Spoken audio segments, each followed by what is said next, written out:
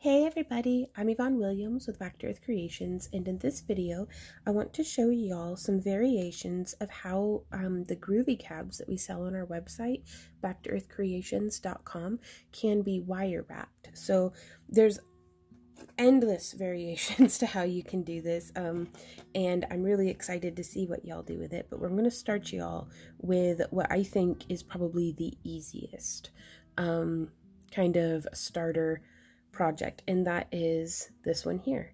So in my opinion, the easiest wire wrapped rings to make are ones that use like just a drilled round or oval bead. But with these ones here, with the Groovy cabs, you're able to set a cabochon without fear of losing it, and getting just a very different look and feel and a much more slim and streamlined style of ring, depending. I don't know, they can get pretty beefy, but every time I do something with, like, let's say like a 10mm bead, it's pretty thick, and I really like how cabochons are kind of domed like that. So the tools and materials that we'll be using today are listed down in the video description, as well as linked in our curated toolkit on our website.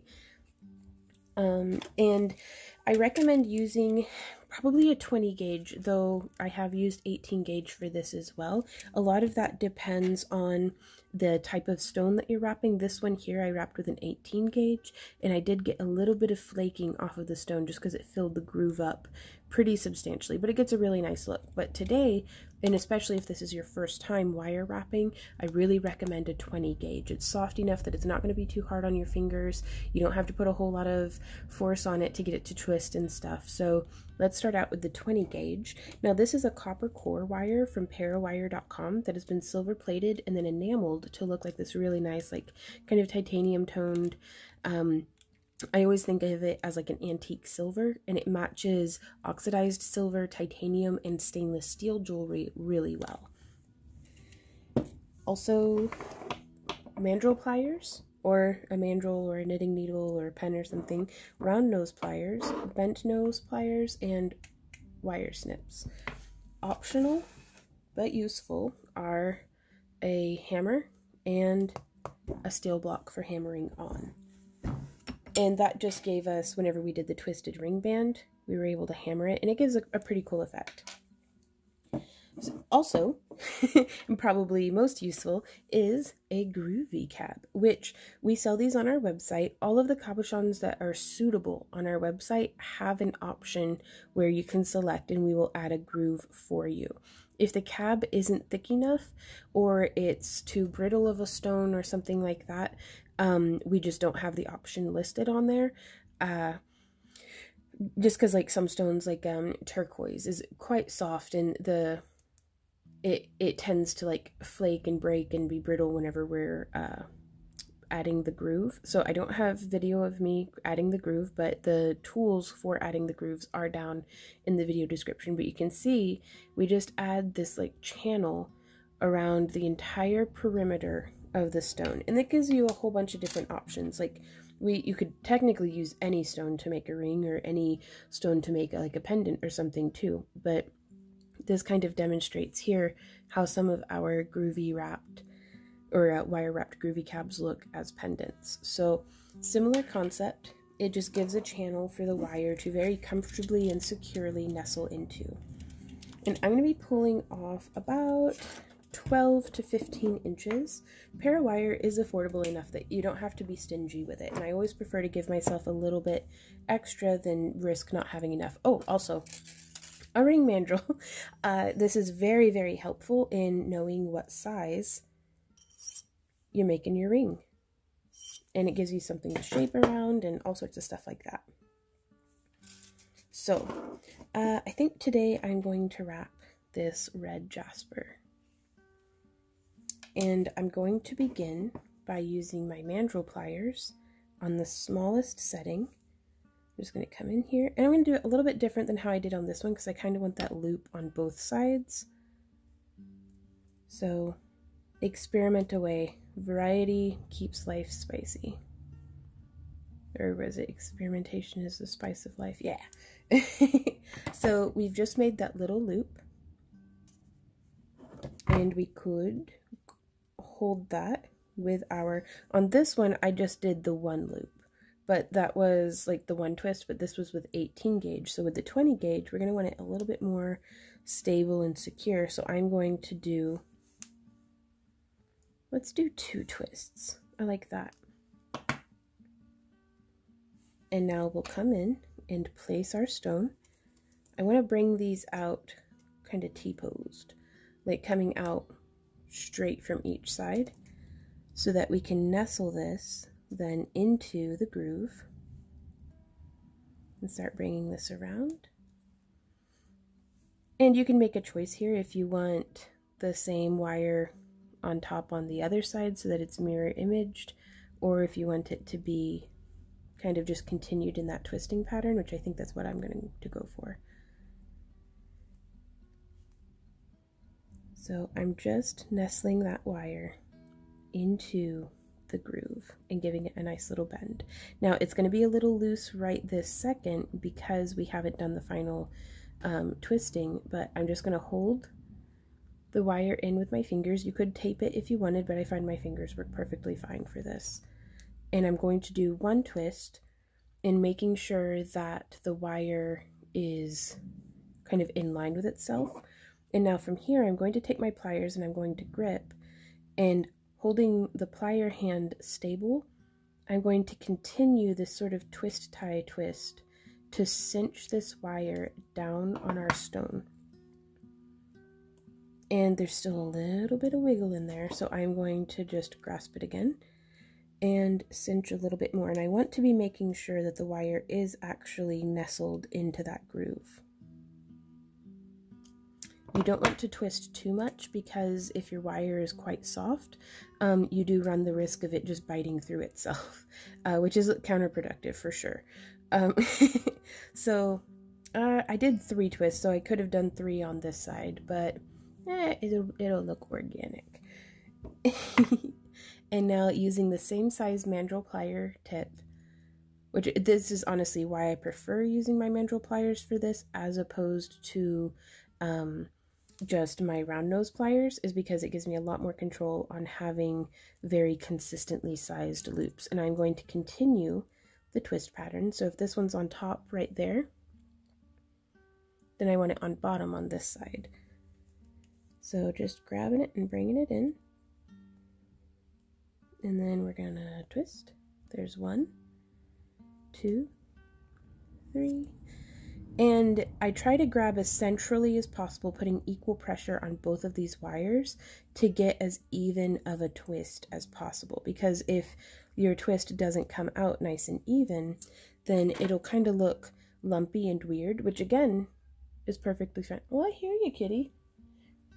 Is perfectly fine for like an organic look, but if that's not what you're going for, I think it's very useful to know how to not get that effect. There's just a kitty meowing. Is she outside?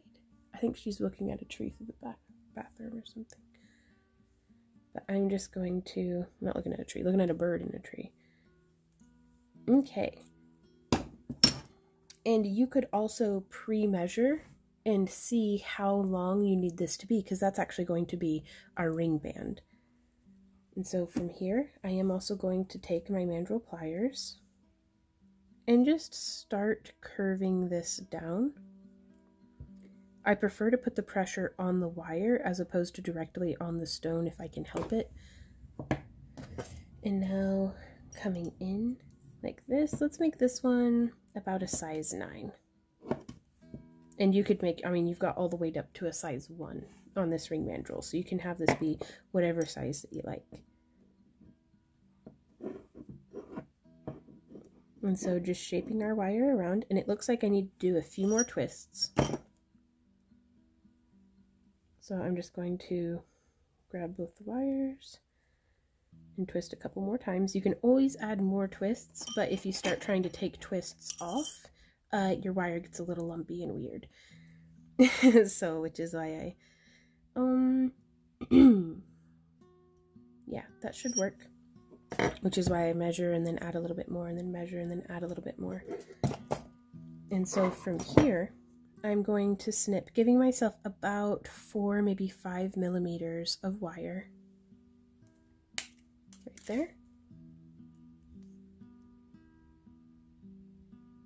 And right there. And again, you could give yourself a little bit longer and determine for yourself how you want this to be, but I'm going to make like a little half, like a little shepherd hook of a loop. Like if I continued it around, it would be a complete loop, but I just want a little hook right now because we're going to take that as close to the tip of the wire and as close to the tip of the pliers as I can. And then I want to scrunch them so that they're side by side like they're friends. There we go.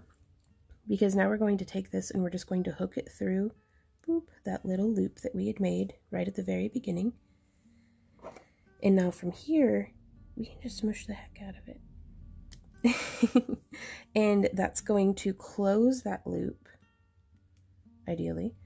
Oh, I could have done with making the one on this side a little bit longer, just so that it held a little bit more securely. But it looks like it's going to be holding on just fine. So whenever you're working on yours, you might want to be a little bit more generous with yourself than what I was. But we can just get our pliers in there and kind of gently, because you could scratch up your wire at this point, which is fine. We're learning. It's okay. Also, you can see I'm squishing the heck out of it. That's also okay. We're going to straighten it out here in a sec.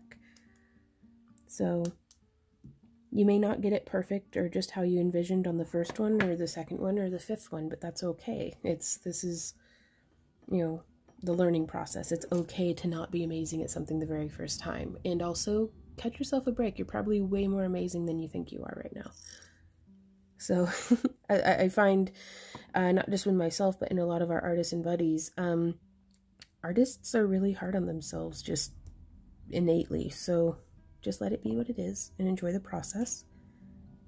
So that actually ended up bringing us to about a size, like maybe a 9.5, closer to a size 10 if we pushed it. But that's okay, because we can always fine tune it on the next one. You saw this used very little wire. If you were to do this out of like a gold filled or a silver wire, I would test it out in copper first, just to really get the hang of it. And then you can just snip it off of the stone and try again. But there we have. Oh, I like this much better. I was afraid that that would be like pokey in your finger. Nope, no poking. And we also have the option of, on this piece, I hammered it on the steel block before bending the wires around. On this one, I'm going to test out with hammering it on the ring mandrel. So here I have, this is an aluminum mandrel. I also have a stainless steel mandrel that I use for whenever I'm doing like torch work and stuff. But you can just take it, make sure your head's on tight, and loud noises. Now this is going to size your ring up.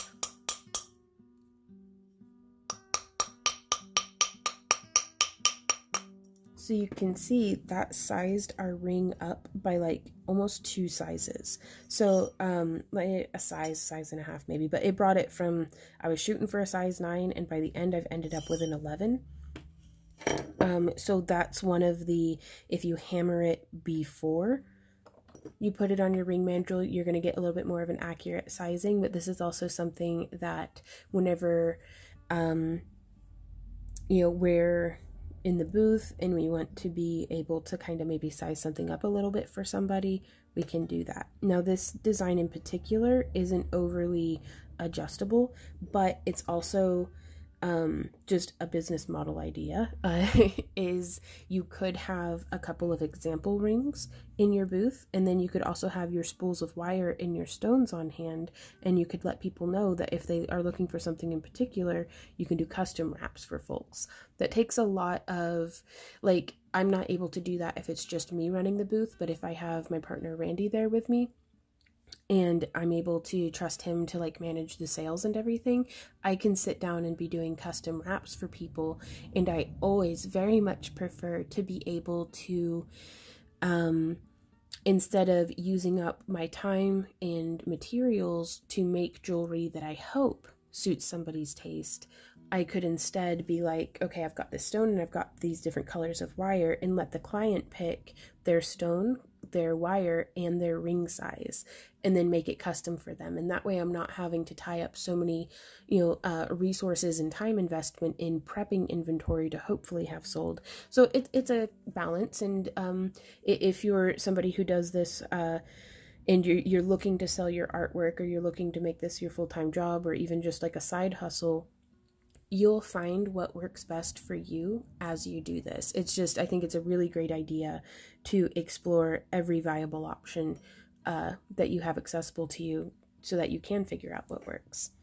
But that is how to make a little wire wrapped ring using our Groovy cabs. So thank you guys so much for hanging out with us during this video. I do hope it was helpful to you. If you have any questions or comments or ideas, please leave them down below. We are going to be doing a whole series of, this is kind of like the next level of what we're doing, and we're going to be doing even more intricate pieces after that, using our Groovy cabs. I cannot wait to make one in like this style, but with like a dragon eye that we've painted. I'm going to be experimenting with grooving clear cabs and then painting. Oh, it's gonna be, I'm so excited. So be sure to sign up for our newsletter on our website, backtoothcreations.com, if you would like to get notifications sent directly to you whenever we have new tutorials, or when we're live streaming, or when we do shop updates or different things like that. Currently we do a new shop update every Monday, and we also do a shop update tour where we kind of show you video of what we have in stock that week, and we also do a giveaway of our craft along kits during our Monday shop update tours as well, which, if you enjoy our free content, our free tutorials and stuff, and would like to support the creation of more of them, please consider joining us over on our craft along club. We have digital levels of membership where you can get access to our exclusive Saturday streams, but we also have membership levels where we send out monthly kits of wire and cabochons and different things. That way you can kind of be crafting right alongside us. So yeah, thank you guys again so much for just everything that you do, and we will see y'all next time. So until then, happy crafting. Bye.